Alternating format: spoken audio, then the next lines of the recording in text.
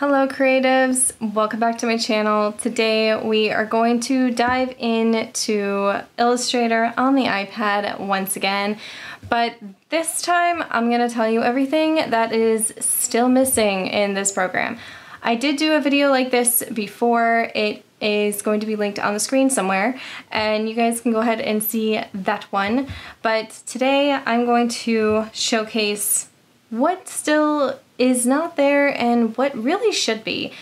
I will also show you some little fun tips and tricks as well that you can only do on the iPad for Illustrator. So let's dive in. I have a very simple 300 DPI A4 artboard. Oh, it's for print, so it's in CMYK. I have not titled it yet because we're just going to overview this. Let's go over to the right toolbar over here. You'll see a whole bunch of tools and options over here. Let's showcase your properties panel, which is the second one. There's nothing here, so I'm going to draw a shape. Let's choose a square. I'm going to choose a color. Let's see, what color do we want? Let's do something fun. Let's do like a nice light lavender. For placing a shape, you can hold down this constraint over here, tap and drag with your Apple Pencil, and it'll constrain the proportions into a perfect square in this case, or a perfect circle if you're using a circle. That, always handy. Null the stroke because we don't need that. Now if I want to duplicate this shape, there's like 2 or 3 ways you can do it. Press this duplication little icon right here in the quick selections toolbar that pops up and it'll duplicate. 2-finger tap to undo. Hold down the constraint and pull till it turns bright white, and then tap and pull the shape and it'll make a duplicate shape. So that's a little nice handy trick for you. Let's say that this square is a different color. Well, let's just do a green. Let's be fun and do a green. Do a darker green. I want to make sure I save my swatches. I have gone over this before, but if you don't know how to save a swatch, scroll down in your color selector here and then press the plus sign for whatever color you have already in your fill or in your stroke. And once you press the plus sign under swatches, it'll pop up right there. Let's say you wanted to select both of these. Drag your Apple Pencil across the screen and over both shapes and it'll select both of them. The one thing that is still missing in this program is blends. And I'm not talking about blend modes, those are different. If you look under the properties panel over here, there is blend modes right down here under appearance, and those you can do multiply screen, overlay, soft light, and you'll see a lot of things happening on the screen. But what I'm talking about is something called shape-to-shape blends.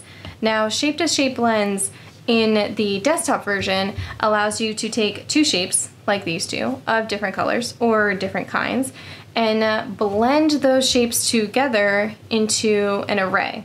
And it gives you a nice soft blend, especially if you're doing something like portraits. They do have gradients, and gradients work extremely well. However, there are some cases where it doesn't work so well. So shape-to-shape blends are always handy to have. However, in this program, they're still not there. They're not in Pathfinder, or the combined shapes called Pathfinder on the desktop version. In the iPad, it's called Combined Shapes tool. It's not there. It's not under Align. Under Object, there's clipping masks and compound paths, which are great, but they are not the same as shape-to-shape blends. There's just no real blend options here between shapes. There's blend options when it comes to color and the reactivity of the color and the shape, like I showed before under the properties panel, but those are modes, they're not really options. So there's no stages of blending, not even under path. That's still missing, and it's quite needed because there's no smudge tool, there's no tool in here that can give you the effect of a blend other than gradients. But like I said, you can only get so far with that. So let's see what that looks like with a gradient. If you don't know where gradients are, they are under the color swatch over here in your left toolbar. you are defaulted to solid color, just go right on over and tap on gradient, and then there are 3 options for gradients. So let's just do the regular linear gradient for now. You can move these points because the points will pop up on the shape. You can move them. I'm just gonna move them kitty corner like this. When you want to change a color in the gradient, tap a circle, one of the swatch circles on the gradient, and then switch it to any swatch that you have already saved. Now, as you can see, this makes a kind of clumsy blend here. So if you wanted something to blend really well, it can be pretty difficult. If you want to duplicate a color swatch in the gradient, you just select it and then tap anywhere on the line. So then you will have to switch the colors as you go along, but this does make it pretty clumsy as far as getting the gradient exactly right to pair up with your secondary shape. With the shapes, you still don't get a blend from shape to shape in order to fill up all this space. So you'll have to fill that up yourself with more shapes and more gradients. But it kind of just defeats the purpose of doing things more efficiently. And yes, you can save this document and open it up on the desktop version if you have a Creative Cloud account. However, that doesn't really work out so well if you don't want to take your laptop everywhere. And if you don't have Wi-Fi to access remote desktop on your iPad, which is another option you can use, but if you don't have access to Wi-Fi for whatever reason, that doesn't exactly help you either. It really is less efficient than just working in this program here on the iPad.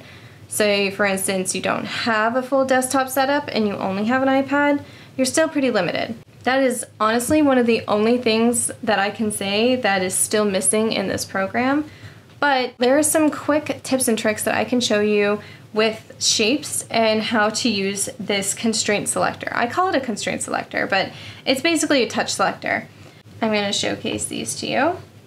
So let's say I want to make this shape bigger.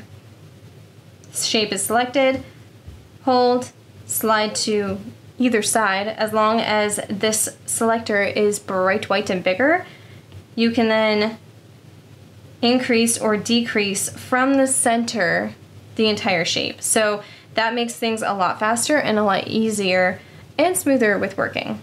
Let's just go ahead and undo that so we have room and space to work. I'm going to move him. Let's select this purple one here. And this one is also something quite fun.